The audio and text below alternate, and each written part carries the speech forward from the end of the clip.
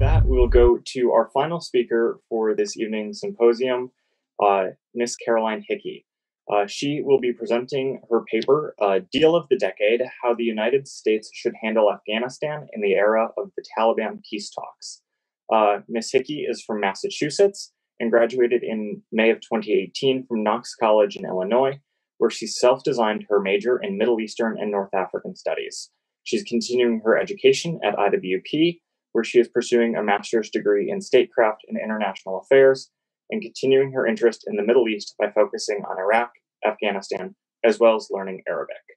Caroline, with that, the floor is yours for your presentation.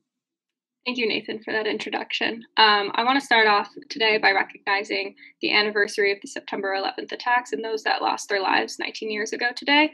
My talk today reflects how the course of history was altered that day, as I will be addressing US-Taliban relations in a post-9/11 world.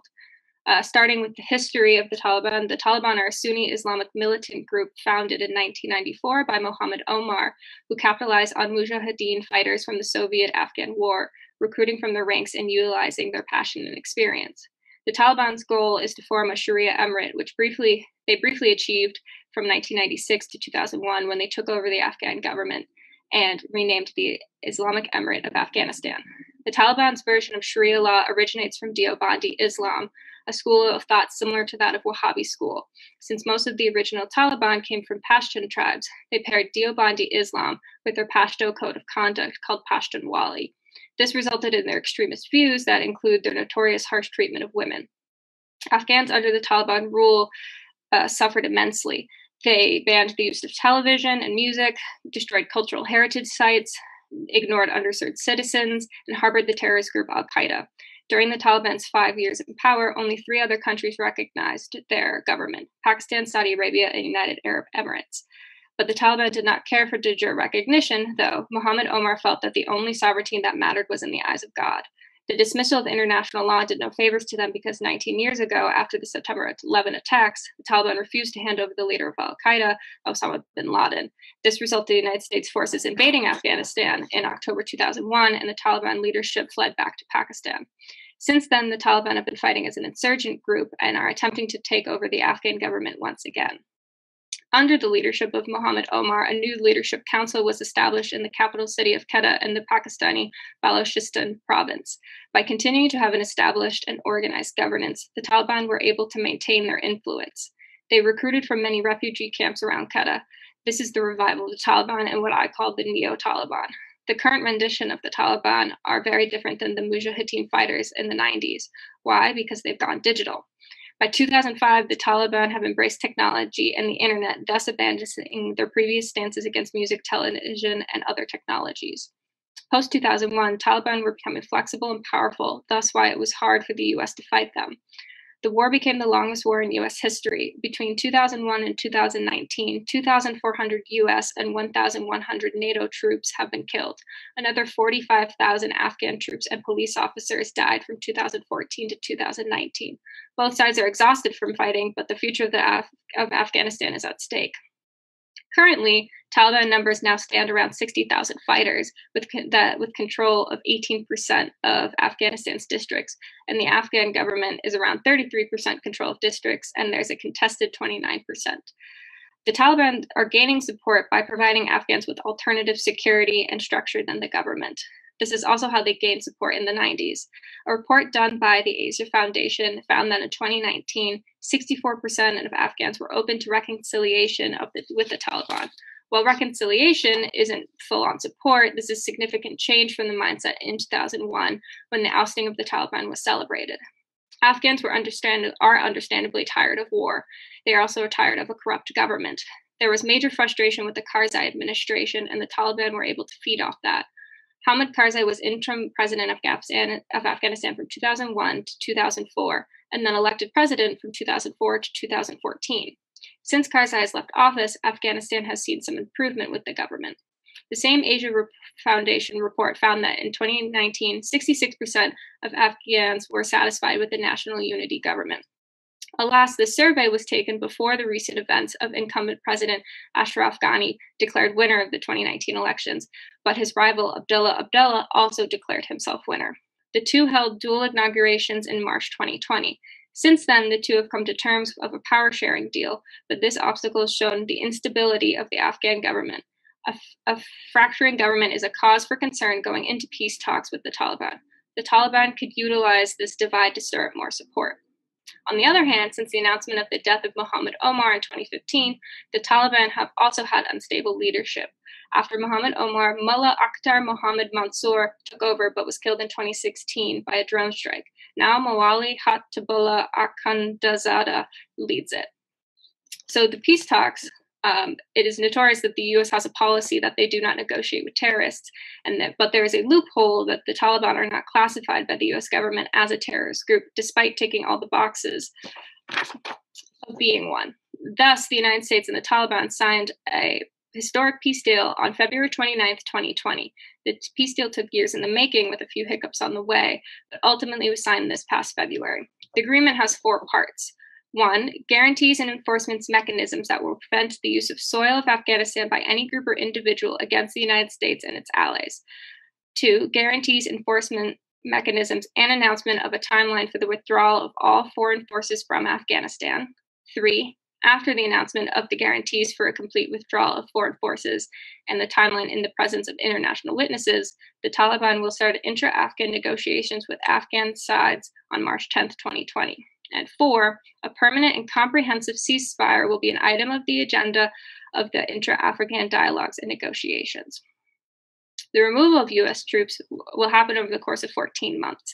The terms will occur no matter what happens between the Taliban and the Afghan government.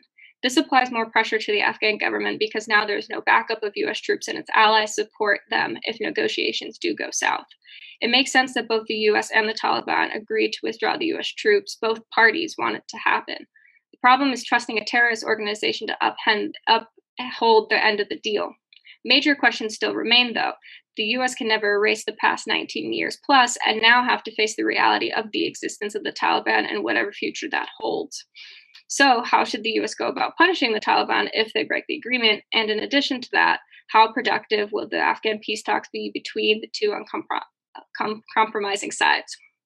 Looking at the current state of events in Afghanistan, all eyes are now on the Taliban and wanting to see how they depict themselves to the world. The depiction is a two sides of the same coin, violent tactics on one side and charitable political work on the other. After February 29th, the Taliban killed 83 civilians in the first 2 months in deliberate attacks in anticipation of the beginning of the peace talks with the Afghan government. This was in hope that these attacks will score Taliban victories in the talks. A Taliban spokesman said in regards to the incidences, "We have no agreement with the Afghan government about halting our operations, and also this issue has not been discussed in the peace agreements with the Americans. We do not have any commitment with anyone about reducing the operation, and this issue will be discussed in the intra-Afghan talks."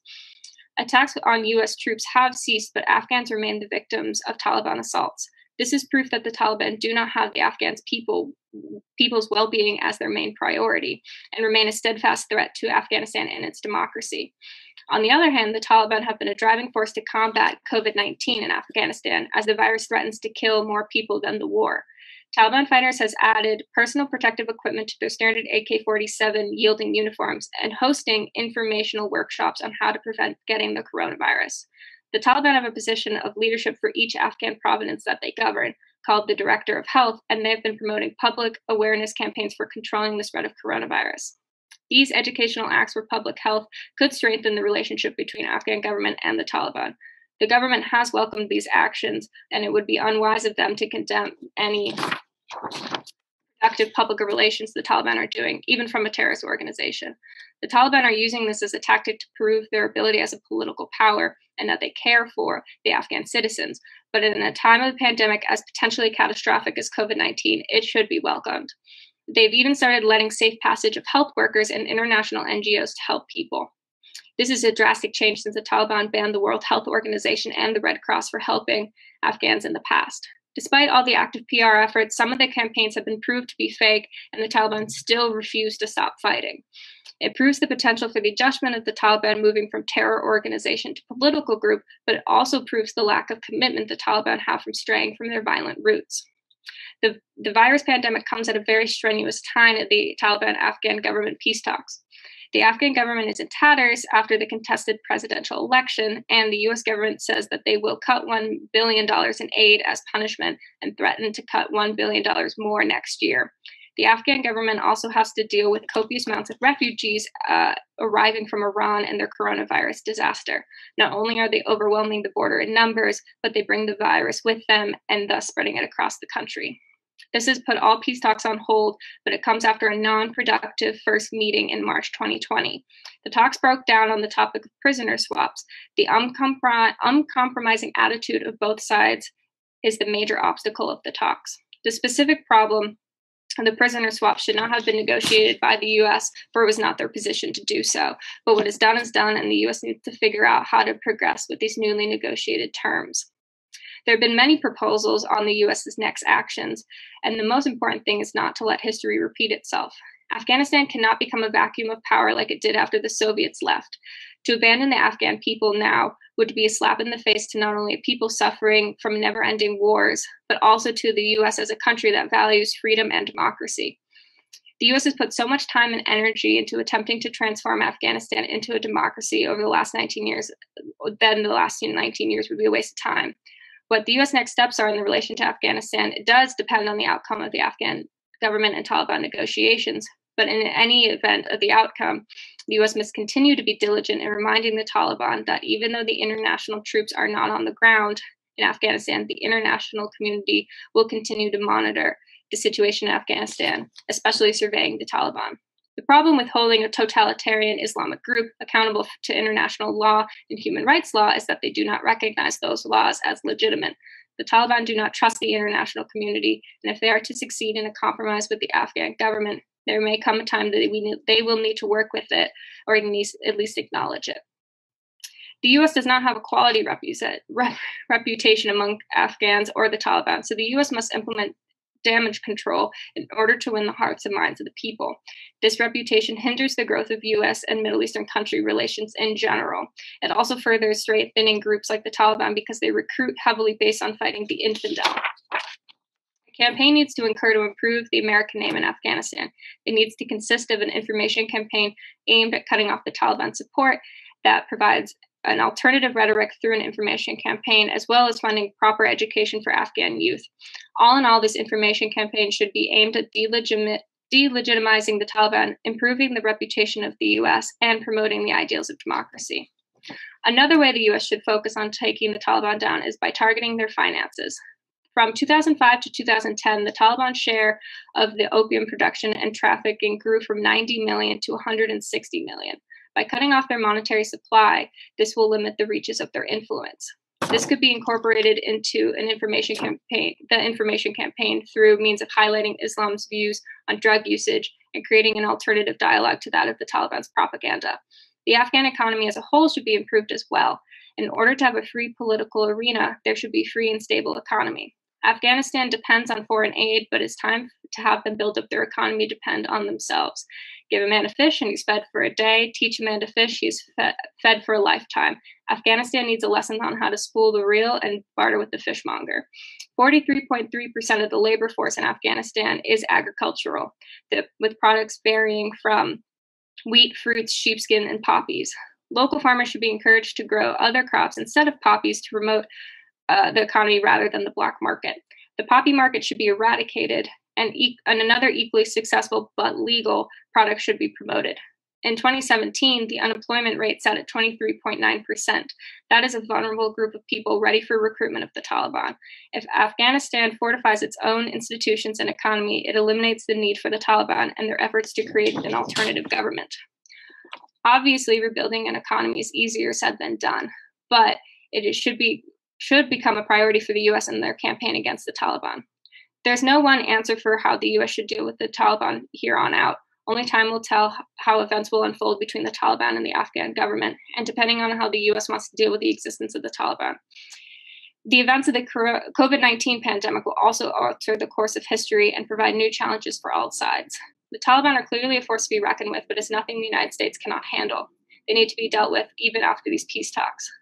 The most public and delicate part of the process is over, but to defeat one of the U.S. main adversaries, it will be a long process for the U.S. It will not happen overnight, and the U.S. must remain patient and resilient with their tactics. Thank you. Okay, thank you, Caroline. That was very informative on something that is especially pertinent today on the anniversary of the September 11th attacks.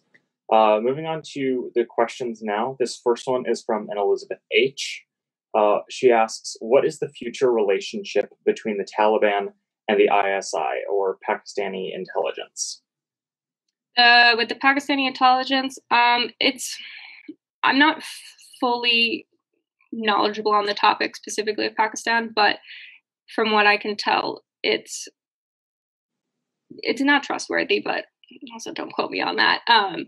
But it's going forward, I think Afghanistan is trying to, uphold their own legitimacy as their own democracy without outside influence, which includes Pakistan, which has been an incredible influence in the past because they want to get their way. So I think probably it's going to be wary of any outside influence. Okay, thank you. This one also comes from Elizabeth H. She asks, how do the factions within the Taliban present the U.S. with opportunities to divide the Taliban and then weaken it? Factions within the Taliban, I think since they've grown probably over the last few years under different leadership and disagreements also between how to deal with other insurgent groups in Afghanistan, definitely can aid us in our act going forward, and I think would be involved in the information campaign that I mentioned to be utilized with. Okay, wonderful. Our next question comes from Nicholas Dale. Is Afghanistan still a geographically relevant country to the United States vis-a-vis the China Belt and Road Initiative that Jared talked about earlier, including then an analysis of that in conjunction with Pakistani engagement with China? I would say so, yes. I am less familiar with China's initiative. I would say that definitely going forward with China's desire to have more influence in the Middle East, that we are more cautious about anything involving them growing influence. And so I would say that, yes, I think that answers the question. Okay, yes, they are still relevant in your opinion. Thank you for that. We have another question from Doug Howell. He asks, did the Taliban break the peace agreement with the U.S. as they were continuously attacking Afghan forces and the Afghan government, who has been acting as a U.S. ally? Kind of. That's not the best answer. I think what the Taliban claim is that there was no negotiated ceasefire with the Afghan government. It was only with U.S. troops.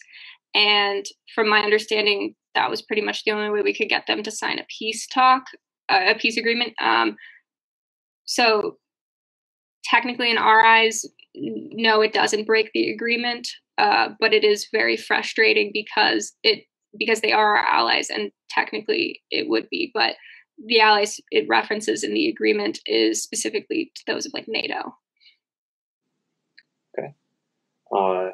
I will also exercise my right to ask a question as the moderator for you. Although you said there would be a 14-month-long withdrawal of U.S. forces, is there any furthering of efforts then to train, arm, otherwise equip, and deploy Afghan forces during that 14-month withdrawal, kind of in a mirroring of what the U.S. intended to do in Vietnam with the South Vietnamese army in the process of Vietnamization? Are we going to see an Afghanistization?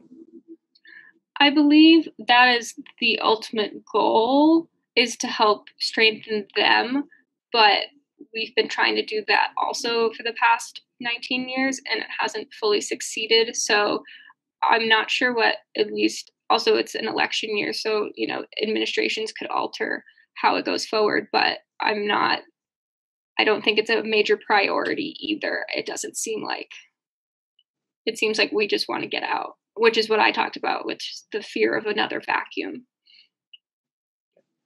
And to follow along to that point of creating another vacuum, and especially in light of the earlier question then on China and their increasing role in the Middle East, how are external partners, or maybe not partners, just external nations, going to take advantage of a vacuum if there is one, specifically in light of other great power competition with China, Russia, or other partners, possibly even like the EU, Saudi Arabia, etc.?